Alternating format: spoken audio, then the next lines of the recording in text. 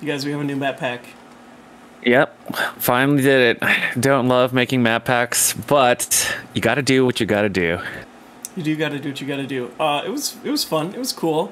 The new terrain is nifty. It's MDF that already it's like laser cut, laser printed. Like it has all the color on there. You just pop it out, throw a little wood glue on there, and you're all set. So like in under an hour, I went from like it was still in the packaging to it's on the table and in a playable game, and it looks good too. So big fan of that. Pretty neat. Yep, you can even get like your team's logo kind of put onto one of the sides. So the copy that we have in our map pack actually shows it off at some of the alternate angles. You can see the ACO logo.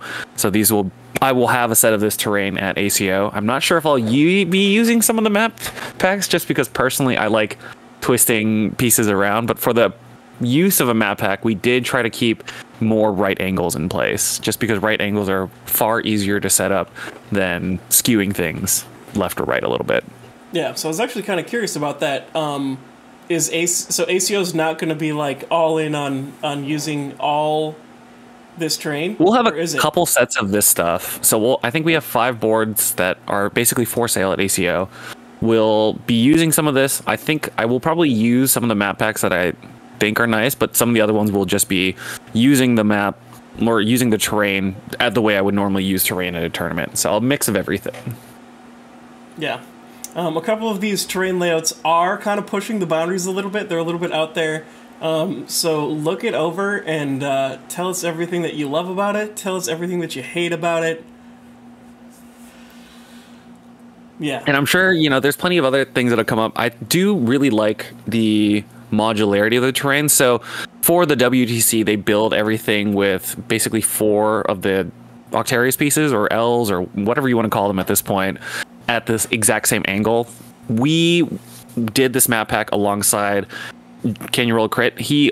We both decided to have a pair of angles so that you can have a couple more deployments. You can have vantages that face together that have the same empty blocks rather than having everything kind of be turned around, because I'm of the opinion that if you're going to put vantage on an open board, it does need to do something. So I've been pretty annoyed that a lot of maps just have vantage points that they are just traps. Like there's no reason to go stand on top of something.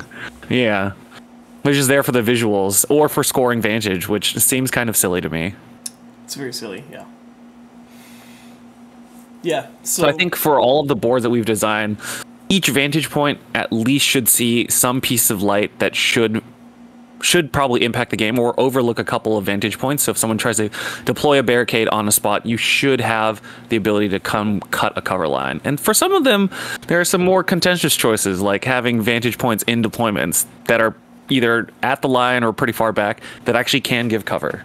So that's definitely something that most people have shied away from, but I think, there can be cost to dropping a vantage all the way in the back of a deployment and having someone just stuck on shooting duty.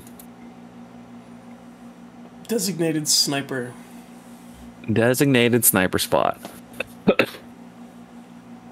Yep, there's a lot of tools that are out there to deal with that, though. You just got to get clever, get creative, and if it really doesn't work, then the second draft will have changes that fix the biggest complaints.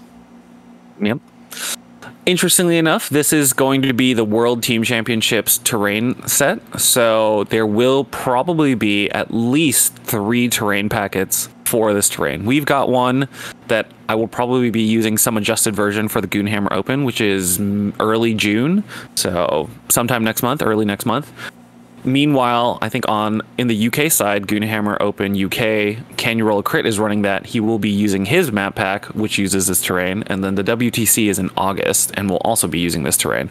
So there will be a fair number of map packs just for this. So for anyone who's a newer TO or just trying to standardize their terrain so that more players get the same experience, this is definitely a thing that I might actually recommend, just because you can get your logo on the terrain, which is very cool, and it packs up really nice. So Jason, I don't know if you have yours handy, because I know all of my terrain fits in basically like 2 boxes about like in this much space. Yeah, all of my... So it's actually pretty compact. Like every single terrain kit that I have, like whether it's Into the Dark, whether it's Octarius, Chalnath or whatever. My camera's going out of focus. I put in these like plastic totes that are like this big.